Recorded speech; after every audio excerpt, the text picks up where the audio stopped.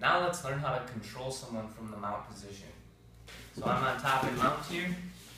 So what Sean's going to try to do is buck and launch me off on the side here. So what I have to do is control his hips, and I have to have a wide, nice base, possibly airplane base right here, okay? So now if he tries to launch me, he can go back and forth.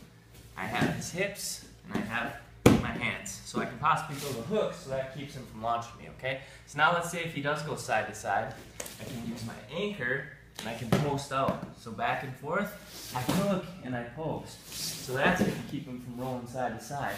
As you can see, I switch my leg too. I have that hook in there as well to try to take out that post. The other things that he's going to try to do is bench me off. So what I do is I take my weight off and I insert one, and then I insert the other.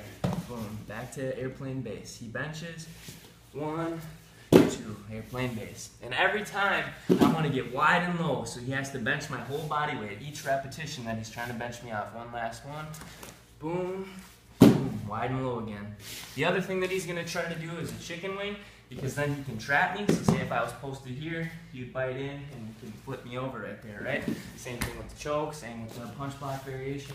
He's going to roll me off, okay? So what I have to do there then, have my wide base, hips buried, he tries the hook, is I circle and then I post out. So he's trying to get me, just lift it and put it back.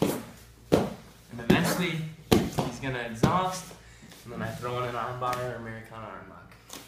So that's your positional controls from the mount position.